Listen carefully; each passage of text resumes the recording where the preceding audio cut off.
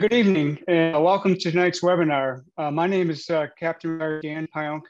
I'm the Executive Director of the Navy Supply Corps Foundation, and this is our second transition-focused webinar. We're planning to do many more throughout the remainder of the year, so thank you for taking time to join us. The foundation is proud to serve all who have worn the oak leaf, whether prior service, retired, reserve, or active duty. And we need your support. Please take a moment now or during the webinar or after the webinar and click on the QR codes to make a donation. Also consider registering with the foundation as a member. If you're not yet registered, it's free, costs nothing, and you'll be sure to receive our quarterly Oak Leaf newsletter. Our next one's coming out in the end of July, and as well as our monthly e-newsletters to keep you connected to the Supply Corps community. I know most of you know about or familiar with some aspects of the foundation and what we do in some of our services, but we exist for you. We're the only nonprofit organization offering program services to support the Supply Corps community. Our mission is to promote the heritage and traditions and provide those services and programs to our community. The foundation is governed by a board of directors that consists of active duty, reserve, retired, and prior service supply Corps officers. And we're currently looking for new board members to join the foundation board starting in 2024. You can go to the website, there's more information if you're interested in how to apply. You heard me talk about the Navy Supply Corps community. Most people think that the foundation is just for officers. And really, in fact, we support the entire Supply Corps community, including families, spouses, children, grandchildren of both Supply Corps officers and enlisted. And so what can we do for you? Well, we are your connection to the rest of the Supply Corps community. Next, we provide professional social network opportunities. You go to LinkedIn, you go to some of the other social media. There's a lot of information out there you connect with, not only with the foundation, but members of the foundation.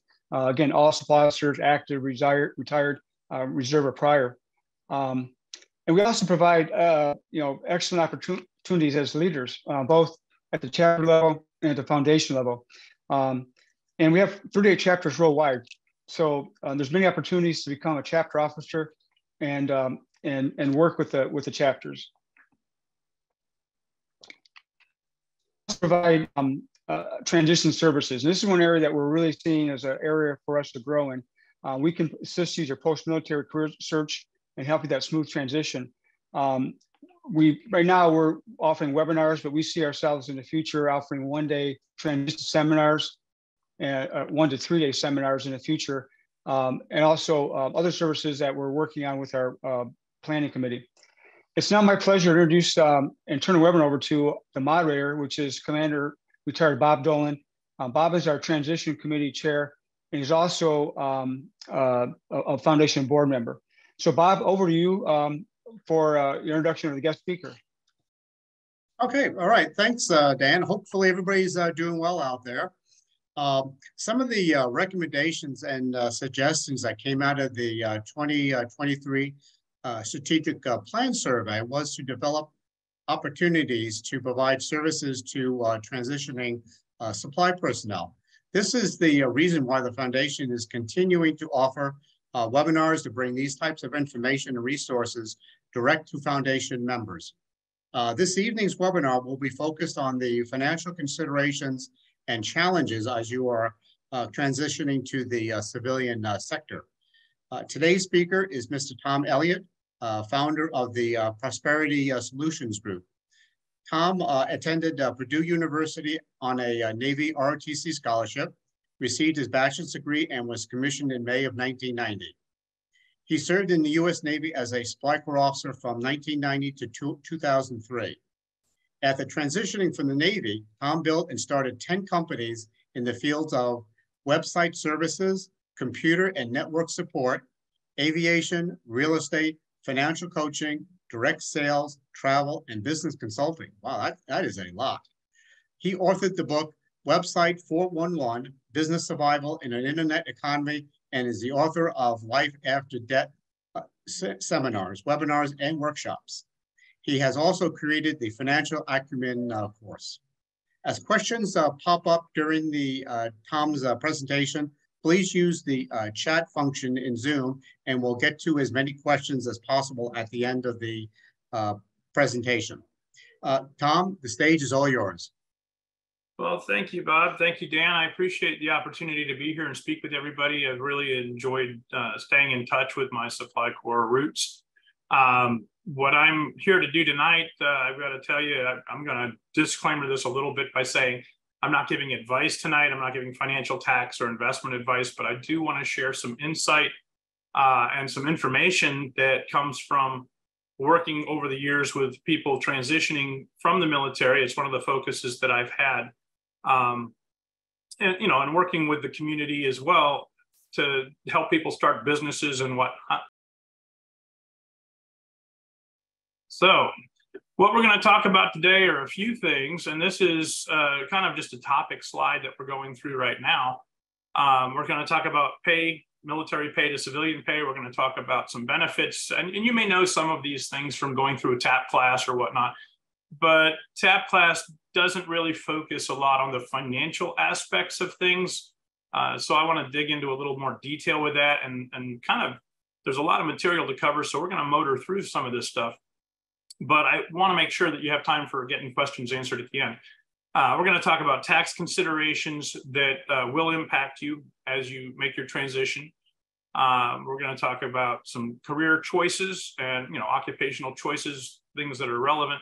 We're going to do it in context of both pre-separation and post-separation, or pre and post-retirement, because sometimes people are preparing. You might be preparing to separate or retire, but then there's also the cases where you have retired or you have separated, and you might see some opportunities here that you can make some improvements to things that you didn't pay attention to before or whatnot. So this is sort of for everybody, whether you've already separated or you're planning to separate or retire. All right. So as we go in, we're going to start out with the pay and benefits side of things. The biggest thing here, and this is sort of tapping into a lot of what I've heard over the years from both junior officers, senior officers, and enlisted folks that are making their transition or retiring. And it's avoiding taking a step backwards for every step forward you take. Everybody seems to have a feeling of being amputated from their community. And that is, to one degree or another, people are prepared for it. But at the same time, I've had people say to me, I don't know what I want to do when I grow up. These are folks that are 20 years, 30 years, or just 4 years in, and they're not really completely mentally psyched for what's on the other side in the civilian world because they've not done that before. So if we can, take some steps to prepare for that, the mental break that happens, the psychological break from your community and the lifestyle that you've been accustomed to, that'll help you out. The other side of it is that, especially for senior officers, people who have been in for 20 or 30 years, there's a sense of a lack or a loss of relevance once you get out, because while you're in, of course, you have your whole career on your chest, on your hat, on your cover, and on your collar. And once you're out of the service and you're in civilian clothes, you kind of blend in with everybody else. So there's a little bit of separation anxiety that happens, I think, no matter what your history is or what your position has been. What we want to do is, in this webinar, financially help ease some of that burden. So let's talk a little bit about negotiating comparable benefits.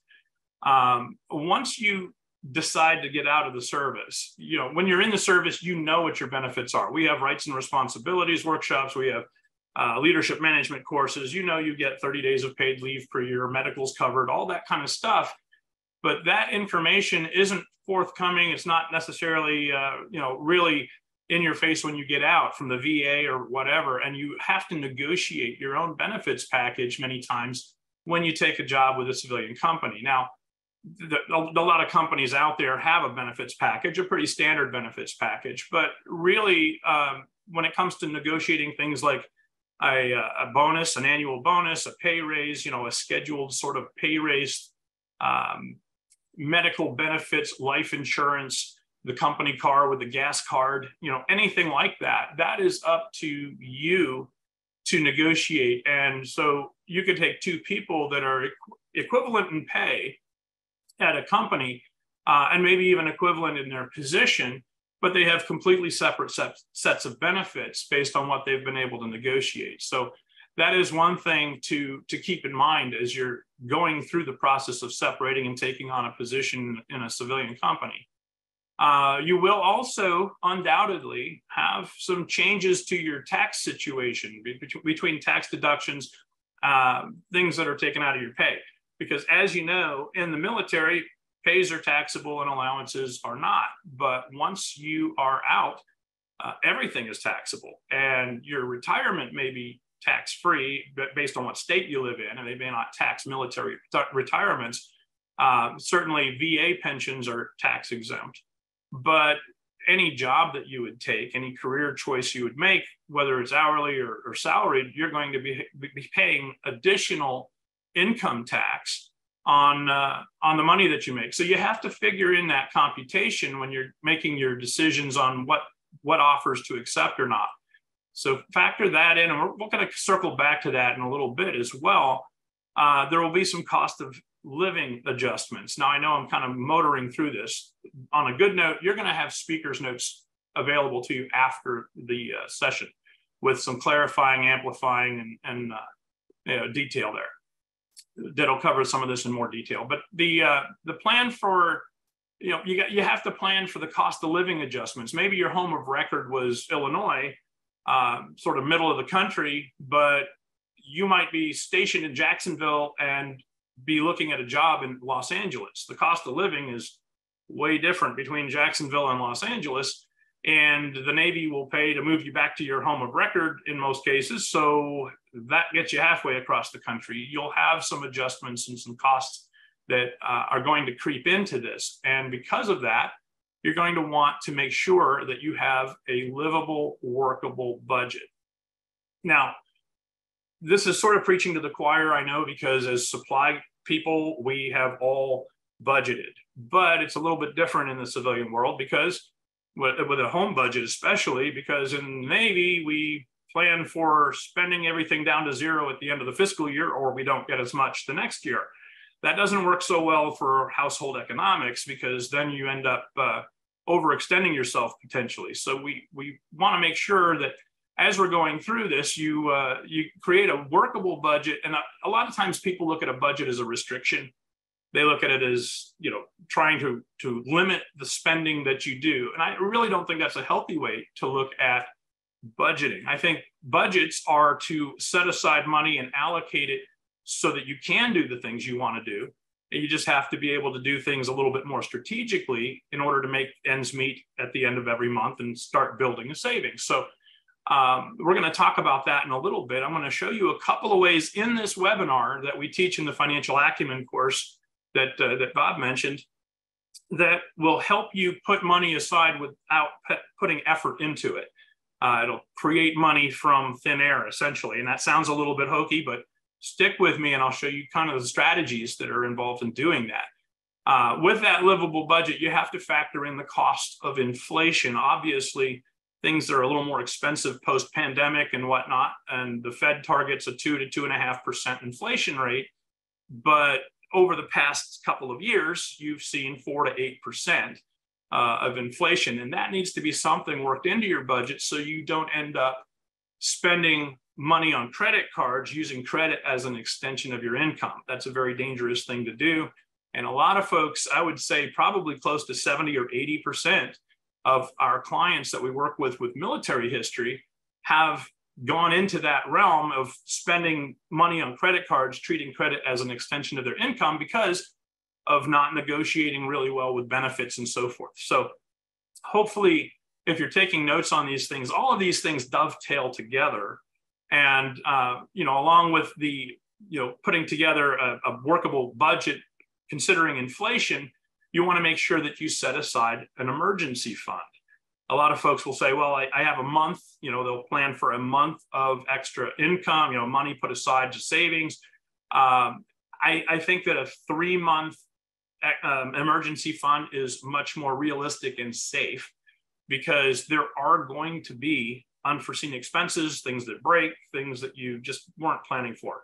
And so having an emergency fund will offset some of the surprise cost of living changes that you're going to go through. And I'm not telling you this to scare you, because obviously if you're making the decision to step out of the military, whether it's retiring or separating, you've already been aware of some of these things. But putting it in context, we want to make sure that you're planning ahead for an emergency fund and a budget and negotiating your benefits and so forth. You want to make sure at least to make an apples to apples transition. And that is kind of tough to do when you haven't been there before, and I went through this myself. You want to make sure that you're not taking a step backwards. You want to at least get that apples to apples transition, because one of the things to consider is you're going to experience a pay gap if you're retiring, because the end of the month comes along, and then the next month that you've retired, you don't get paid for that month until the following month, the first of the month. So there's a month of no income that you'll experience. Now, if you're on terminal leave and you're going ahead and starting a job and you're getting a paycheck, then that's a happy situation. But you certainly don't want to be taken by surprise by having a gap in pay that you didn't plan for and then find yourself in duress. One of the things that happens sometimes is that you do your best in making calculations to adjust to whatever the cost of living will be where you're going to move to, and adjusting for taxes and all that stuff. But you just really don't know what it's going to be until you get there. And I went through that myself. So one of the things that you can do as you're talking to your new employer is have a kind of a heart-to-heart and say, look, I'm looking to make this a win-win for both of us. This is a good fit.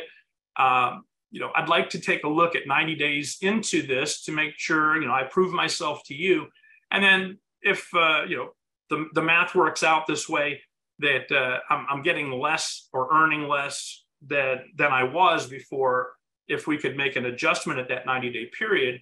And I went ahead and did that myself. It turned out that the electric bill, I went from Chesapeake, Virginia to Greensboro, North Carolina, and my electric bill went up, and I had different taxes and so on and so forth. So as it turns out, by working with my first employer after I got out of the service, there was a $700 per month adjustment that they were willing to make, but we had discussed it up front. So I would say proactively adjust, feel them out and address that.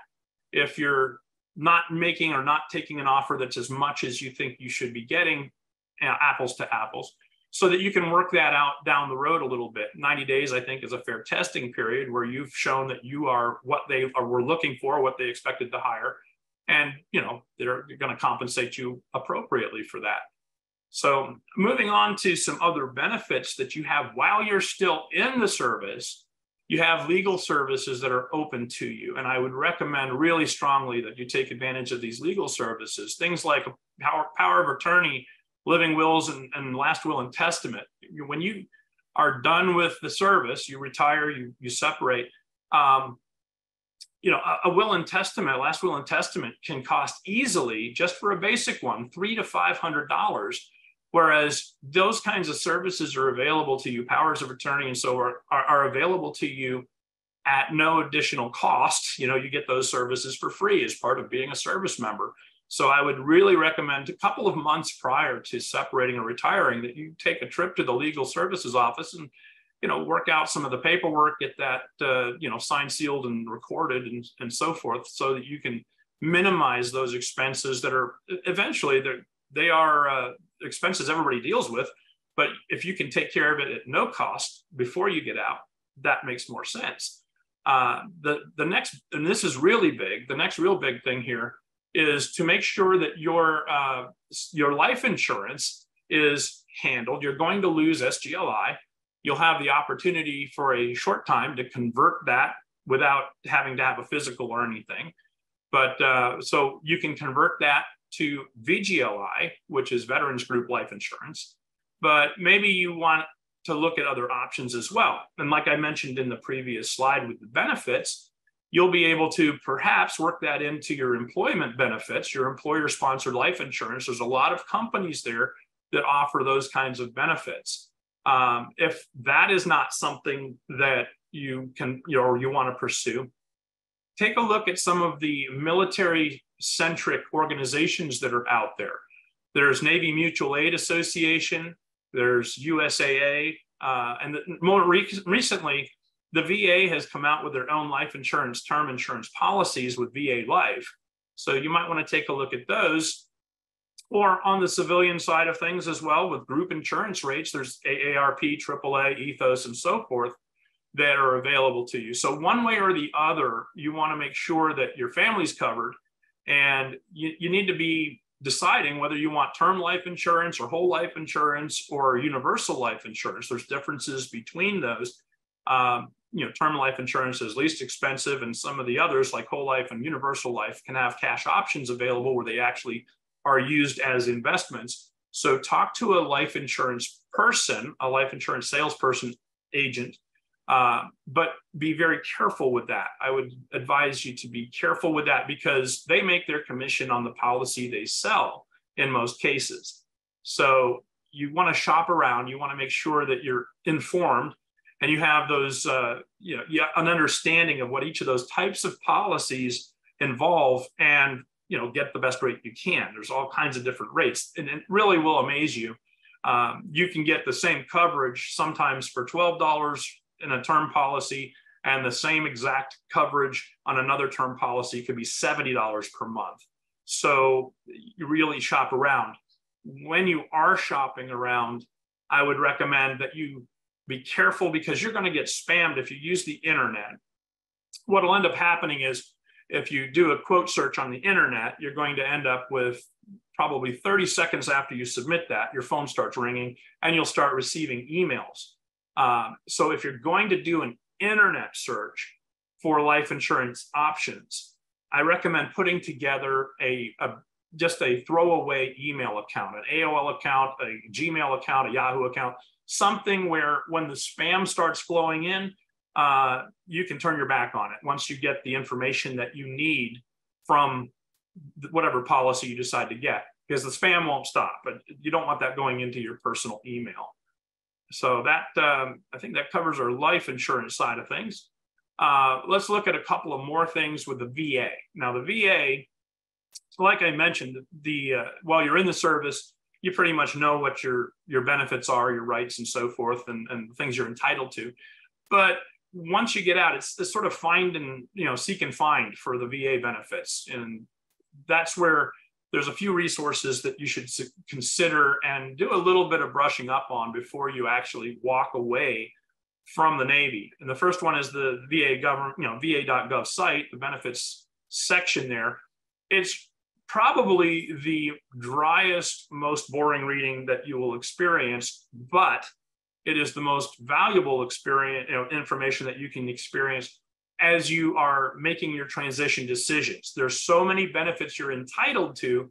None of it's exciting to read about, but it's very interesting and applicable depending on your unique set of circumstances. So what I would recommend doing in that process, go down the left margin of all the benefits and just cherry pick what seems right to you. And one of the things that you really, really ought to do, and I'm going to emphasize this, get tested for whatever ails you before you are out of the service. Now, when I say that, what I'm talking about is if you are getting tested for sleep apnea is a 50% disability. That sounds crazy, but if you have sleep apnea, then you're more likely to have hypertension, stroke, those kinds of things down the road if it's not treated. But if it's diagnosed, that's a 50% disability, up to 100%. And we're going to talk about 100% in just a moment, and what those benefits are. And I'm not suggesting I'm not suggesting that you game the system or you make anything up. But if you have chronic issues, headaches, anything with, like migraines, like I said, any chronic issues, you want those things documented so that as time goes on, your VA, compensation will go up when you need that income. I mean, you're being compensated for anything that happened while you were in the service. The service didn't make you have sleep apnea. But if it happened while you were in, it is service connected, and service connected stuff has to be documented. Well, it doesn't have to be, but it's easier to get things through on your claim if it's documented while you're still in. In my case, I went through a little bout of cancer. So if you had skin cancer or any other kind of cancer, that's a disability. Even if you're completely in remission or it's no longer a factor, you want to document it. So try not to, discount that. And, you want that done before you leave. You want a copy of your medical record before you leave as well.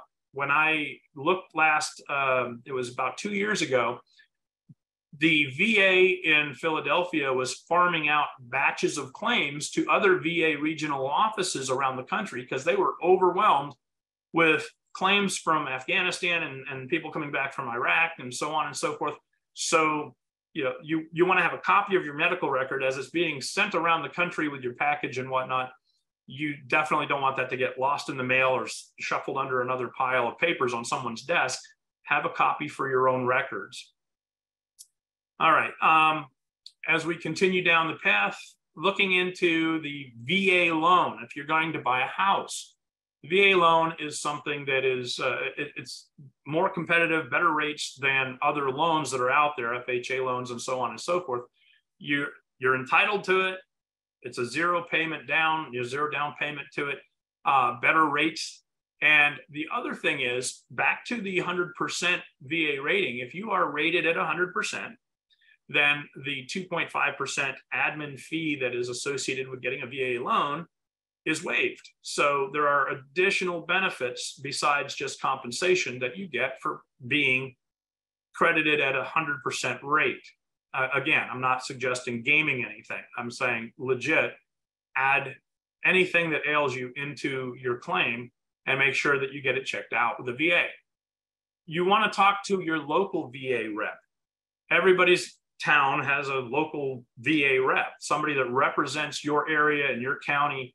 And that local VA rep can help you explore your benefits further, but they also are familiar with your state benefits. And yes, the VA has state benefits, and those range from state to state. So in some cases, your property tax on your primary residence is waived. In other cases, the whole situation where it can be something as simple as a hunting and fishing license that you get as being a veteran. A lot of places in states they allow you to apply for and get filed with the state paperwork for your LLC or for an S corporation, and they waive the fee as a veteran. So these are all benefits that are available to you that you won't know about unless you actually ask about them. Those are things to consider. And then consider having the disabled American veterans handle your VA claim. The DAV does a lot of work. They are disabled veterans themselves, and they will help push your claim through. They know the wickets and the hurdles that go into filing a claim and getting it pushed through faster with the VA and making sure things are done right, so that they are approved on the first go around and you don't end up back and forth with a appeals process. So that those are things to consider. And then we have other benefits as well for your family. If you are on the 100% rating, where your disability is 100% service connected, you can get Chapter 35 benefits for your family. That Chapter 35 benefits are educational benefits for your kids, your spouse. And what that does, it puts an extra $1,000+ in their pockets if they're full-time enrolled students at a university that's a accredited university. So they can use that money for books, tuition, room and board, or ice cream. The VA doesn't care. They are awarding that Chapter 35 benefit package to your family based on your eligibility as being 100% rated. That in addition to that, I mentioned also, insurance before, family life insurance, health insurance. Well, health insurance, if you are eligible by being 100% rated, health insurance, the CHAMP VA program provides for your family. They will cover your health care, your family's health care. Your healthcare is covered by the VA if you're 100% rated. So anything related to your medical situation will be taken care of by the VA, including dental if you are eyesight and dental if you are at the 100% rate. The last thing, and I mentioned it a moment ago, was the your property tax. Your property tax exemptions. These are the states that you can be property tax exempt.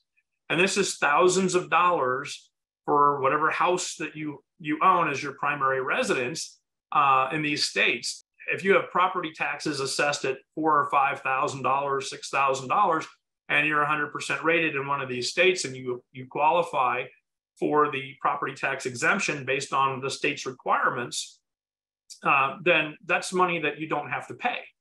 That's a nice benefit to have, and it's on a statewide basis. That's not a federal program, it's a state program. So things to keep in mind as you go down the path. So with all of that said, let's talk about some career choices after you retire. So what are you going to do when you're done? Are you going to go and get an hourly job? Are you going to get a salary job? Some people just shift colors and go from wearing khakis to civilian clothes, and they start as a contractor doing what they were already doing. Or are you going to start a business? And that's a viable option. So I'll talk a little bit about that. That's not the majority of people, but I do want to address it because it can be something that benefits you even if you take a job somewhere. And that's the entrepreneurial aspects of owning a business. There's one thing that needs to be made clear is that there is a difference, a huge difference between intention to succeed and commitment to succeed. If you find yourself thinking, well, I'll try something for a couple of years, and if it doesn't work, then you've already got pre-excuses. I would say that's probably not the way to go. But if you are firm on, I want to own a business, I want to be my own boss, I want to be in charge of, I want to be the CEO of my own ship, and I realize that that's kind of a big thing, but whether it's brick and mortar, an internet-based business, whether it's a direct sales business, a home-based business, whatever the case may be, being your own boss is a huge, huge perk because you can write your own schedule. And there's huge tax advantages to owning your own business. So putting it in perspective, if we're looking at you owning your own business and your next door neighbor has a 9-to-5 job, in all likelihood, you both have cell phones, you both have computers, you probably both have a study or an office in your home. There's things, you both drive cars. So there are things that you have in common with your neighbor that's not a business owner. But as a business owner, those expenses are deductions if they are incidental to operating your business. And what that translates to is your cell phone can be a deduction, your computer, your toner for your printer, all of the little things that you have in your house. If you have a business that you are running with those things, then those become tax deductions. And the way that businesses are taxed versus the way employees are taxed, employees have tax taken right off the top of their pay. They never see it. It shows up on their W-2 at the end of the year as deductions. Businesses, on the other hand, have income from their services or products, sales, and that income is offset by deductions, and the taxation is on what's left over. So you're taxed on your net, not on your gross. As an employee, you're taxed on your gross income. So again, it's not what you make that matters, it's what you get to keep. And if you can keep more of your income, then apples to apples, you can actually enjoy a better lifestyle with more perks than somebody who doesn't have that ability. So find the right help. I've done a lot of business coaching myself, but there's a lot of help out there to get set up with a business, done the right way. And then there's a lot of coaching that's available to help you cut corners where you would otherwise make mistakes. And there's a lot of times there's an easier, better, faster way to do it that's more efficient without having to go through a learning curve yourself. So I would recommend finding a mentor, a business coach, or somebody for guidance, and for sure, make use of the resources that are available to you. And that would be like the Small Business Association. There's a number of things locally as well as federally that are open to you. And if you have questions on that, I don't want to belabor the point on it, but if you have questions on it, please feel free to ask after the session, and we'll cover some of that stuff.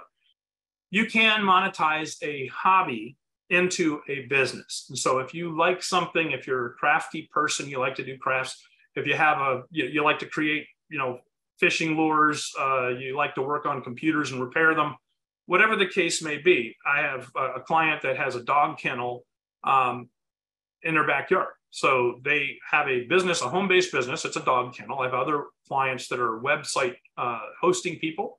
They have websites, they do web design, and I've taught them how to do that stuff. And I've worked with them, and they are doing this from home as a sideline to their 9-to-5 job.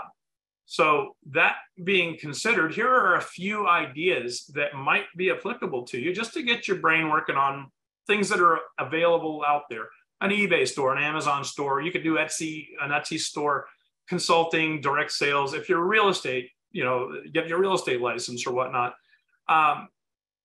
The focus on owning a business, this is more of a recommendation to you than anything else. If you're going to own a business, I recommend pursuing it in a residual payment fashion. So let's look at the real estate agent for a minute. There's two ways you can be a real estate investor, for example. You can buy and flip houses, and then you're making money when you buy and sell a house. If you don't sell a house, you don't make any money. So there's no retirement in that. Whereas another person could buy a house and then lease it out to people and be a landlord, have somebody manage that property, and that money is residual. It keeps coming in month after month, and it's something that allows them to build into a more thriving, successful business. And if you do that, your plan B business to your plan A job, when your plan B starts making more money than your plan A, it makes you kind of be in that spot where you have to decide, do you want to keep working a job, or do you want to shift focus and build your business further? Those are things to consider. Now, if you've already been in business for a while, let's say that you separated years ago and you have had employees, W-2 employees that you've been paying, and you went through the pandemic years 2020 and 2021, there's a perk that is available to you if you're eligible based on a number of different factors. And I want you to be able to go to this website, prosper-erc.com. It's a web page on the Your Debt Free Future site to look into this further. Because if you had employees in a business that was in 2020 and 2021 during the pandemic, you could be eligible for a grant of up to $26,000 per employee. That is cash in your pocket that is paid to you. It is not a loan that you have to pay back or get forgiven. It is a legit program, and there's information on the website that's listed there. So I would say definitely look into that. If you've had a business during that time and you had employees, don't miss this opportunity. It is actually literally free money from the government to reward you for keeping employees on board during those times. So keep that in mind. And now we're going to talk a little bit more about being money smart and strategically leveraging your income. And these are the kinds of things that are taught in the financial acumen course that was mentioned earlier, and that I'll probably mention again.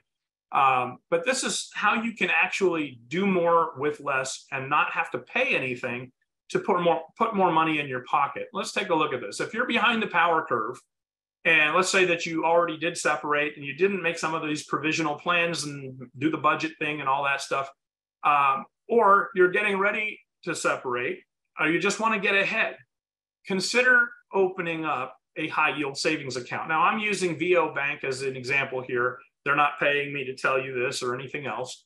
But Discover Bank, American Express, there's a lot of banks that are out there that actually have high yield savings account. But right now, VO Bank, as of a couple of days ago, is paying 5.02% annual percentage yield on their money market savings. Most people deposit their paycheck into a checking account that pays 0 or next to 0%. But what if, and here's the what if you were to have a savings account like this with VO Bank that you deposited your paycheck into and allowed your paycheck to accrue compounding interest over the next 15 days until your next paycheck? Well, here's the thing. You can take money out of a money market account 6 times per month. So if you pay your bills twice a month when you get paid, you can take money out, transfer it automatically to your checking account, pay your bills with that, the same time that your next paycheck is deposited into your high yield savings account. And what that does is if you do that, wash, rinse, and repeat, you do that month after month after month, automating the transfers, because you can do auto bill pay and stuff, especially like with Navy Federal and whatnot, then that process allows you to earn 5.02% on your paycheck ongoing. It's a really easy way, just by changing the flow of your cash, changing your cash flow, the direction of it from going into a checking account to going into a high yield savings account, to earn additional money with zero effort. It's free money out of thin air for compounding interest on your paycheck. Kind of a neat idea, but we can do more with it. So let's talk about that a little bit as a financial consideration to getting ready to separate or retire, or even after you've separated or retired. Let's talk about how you can strategically leverage paying off your house faster. And this is this was an eye-opener to me a few years back when I kind of learned about this. And if I can save you that time and you can learn it now instead of a few years down the road, that'll be good. You can cancel interest off of your amortized debts. And you know that you can make an additional payment towards principal. And everybody kind of knows that, I can pay extra principal and it'll reduce my debt. Here's how that actually works though. And this is kind of a visual. It's really impressive. Let's say we have a loan, and this is, we're going to use an amortized loan of $250,000. So it'll be a mortgage loan that we're using, but you can do this with student loans. You can do this with car loans, any amortized loan. And basically with this loan, $250,000 at a 5.5% interest rate, we would be making 12 payments per year of $1,420 thereabouts. Okay, everybody sees that. So what the amortization schedule looks like for that is you have your principal and interest. This is the first year of payments.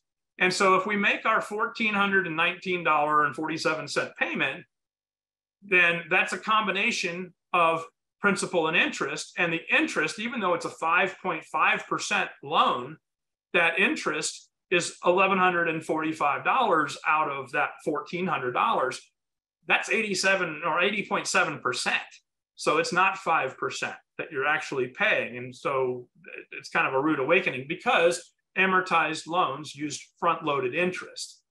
And when we take that little tidbit of information and we say, okay, what if we take our payment of $273 of principal and $1,145, our total payment of $1,420, what if we throw on next month's principal amount onto that payment as extra principal to the loan? Well, what ends up happening if we do that, off the back end of the loan, we end up canceling $1,144, which means your house is going to get paid off a little bit sooner. If we happen to have an extra $3,000 in the bank that we could accrue by using some of the strategies that we teach, then if you paid $3,094, which is all of this extra principal, towards your loan, then you cancel an entire chunk of $12,500 off the back end of your loan and 1 year. It's easier to do that when the loan is new because more of your payment is interest during that time. So it's much more affordable to make a smaller principal payment. But let's put this in practical terms. Not everybody has $3,000 laying around for a loan like this. So just keep in mind with this 5.5% loan, when it's all said and done, if you follow the amortization schedule all the way through to the end of the loan, you will have paid more than twice the amount of money that you borrowed. You will have double paid for your house. And that's not what most people want to do. So how can we do this a little bit easier, faster, and more practically? Well, one of the things we can do here, and I'm going to compare what the bank will try to sell you sometimes with a biweekly mortgage. Banks like biweekly mortgages because it sounds good. It does help you a little bit, but let's talk about the individual pieces of a biweekly mortgage. So there's 26 payments a year. You have 52 weeks in a year, 26 payments. That translates to to 1 full extra mortgage payment per year. So you have actually 13 full mortgage payments in a year with a biweekly mortgage. So you have to make payments every 2 weeks, which constrains you a little bit contractually with the bank. And the extra payments, principal and interest, you are going to make some headway on your house. You're going to pay down the loan a little bit faster. So it reduces your balance faster. Your house gets paid off a little bit earlier. But what if? Here's the what if. What if instead of binding yourself to every 2 weeks making a payment, what if you decided to do a strategic monthly payment? And that is make a monthly payment, regular 12 months per year, plus 1/12 of your monthly payment towards principal. So you're making a small payment. In this case, this loan would be about $120 a month. You're making 1 full extra mortgage payment per year. And in doing so, you realize you're not confined to a bank's every 2 weeks thing. So if you have a hardship, you lose your job, you get sick, something happens to a family member, you need to deal with an unexpected expense, you're not bound to a 2-week thing. The end result of this is that you end up being able to have a full 100% principal payment, extra payment per year, instead of principal and interest. Remember, the interest is only a couple $100. The principal is only a couple $100 in the early part of your loan. So you're paying off more principal, which cancels more interest, and you're getting your loan paid off even faster. So you can do that by combining this technique with putting your paycheck into a savings account and then earning interest on it to offset that. So it's not principal that's coming completely out of your pocket. It's principal that generates because you got strategic, and then you're going to work for money, your money's going to work for you. If you employ these techniques, you can get way further ahead, way faster, and have something to show for it and save money off the top. Now, if you want to pursue this concept, pursue this for yourself, I'm going to share with you, an opportunity here that I will do a free financial analysis for you. We have a form here that you can fill out.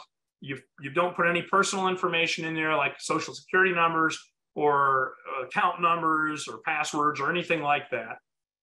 When you fill out the form, what we'll do is run it through an algorithm-based software package to see mathematically, which is not magic, it's just math, what you can expect. You'll get a report from that, what you can expect to save, how much time you can expect to save off of your mortgage to get debt-free and be able to bank that money instead of paying it to your lenders. So in a case like this, you'll be able, this is actually real client data without their real information on top. But this client they didn't make a whole lot of money, and they lived modestly. And so this isn't like you have to be rich to do this. But bottom line is, saving $226,000 of interest over the course of the loan, saving 17.4 years off of the loan. In other words, they had a brand new shiny 30-year mortgage and they were able to pay it off 17.4 years earlier just by employing some neat little strategies like we're talking about.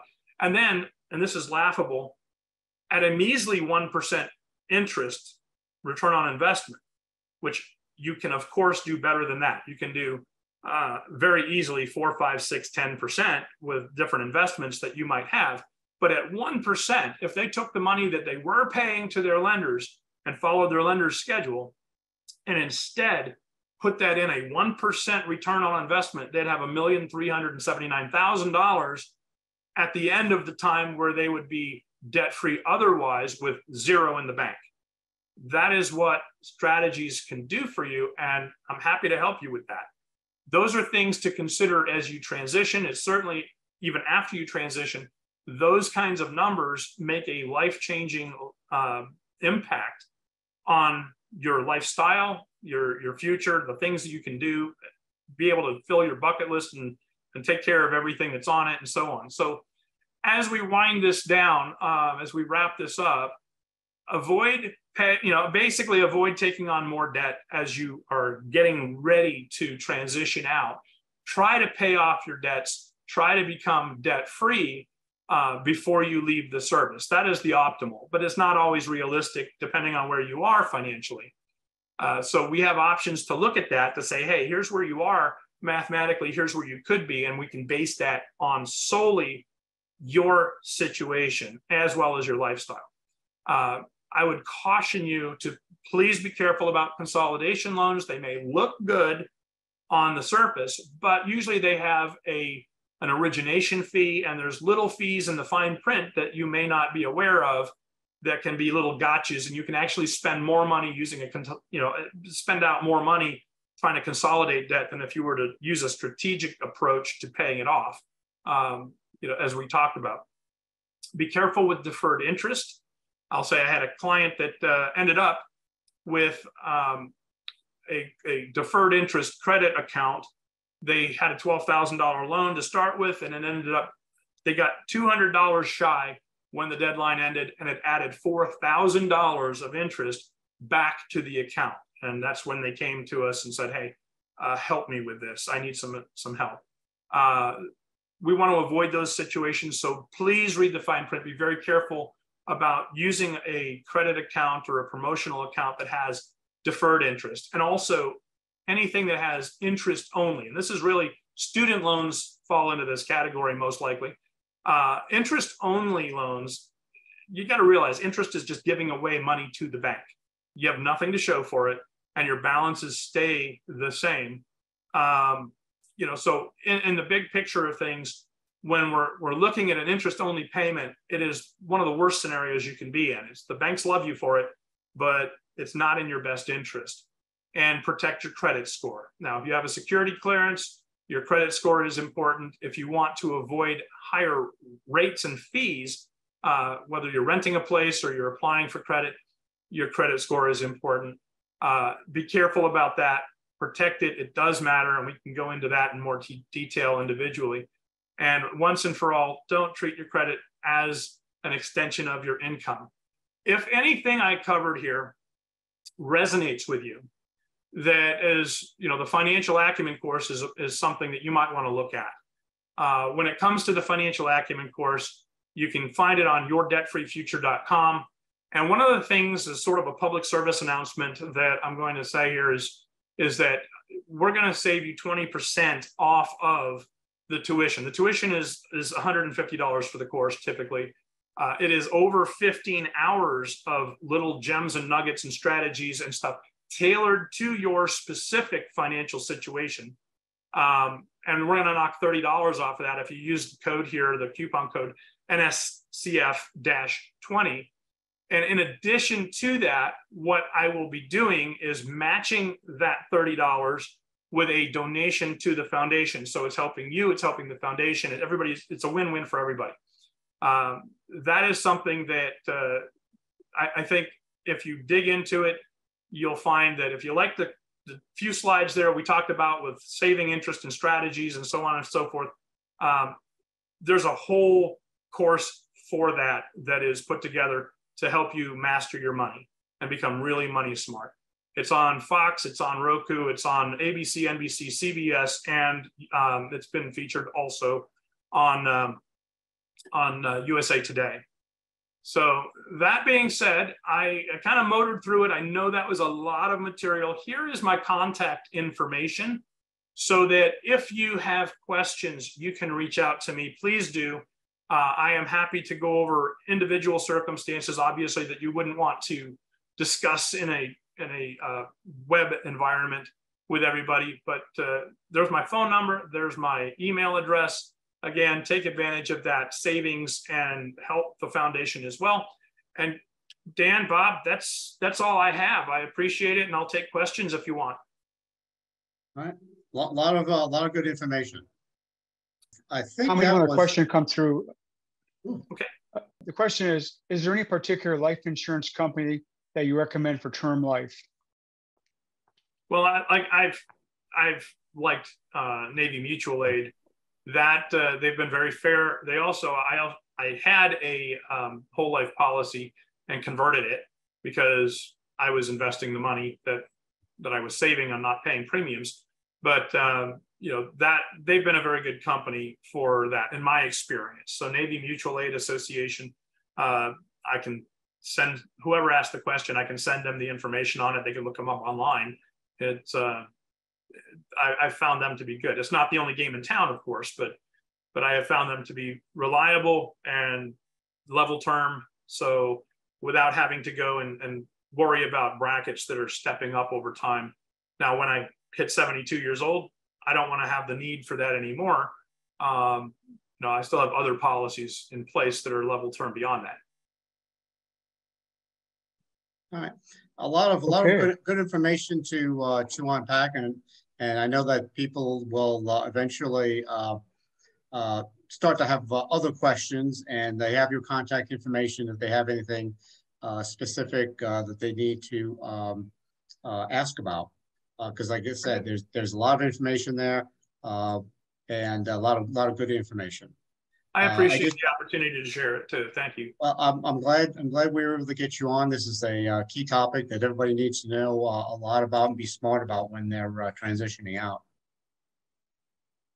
Yeah, Tom, thank you very much for your presentation. We'll make sure we get your slides be posted, your speaker notes, which I think has a lot of good detail in there for everybody to read. And then a few of the questions that came in, we'll answer. So for the participants, attendees, thank you for attending, and stay tuned for that.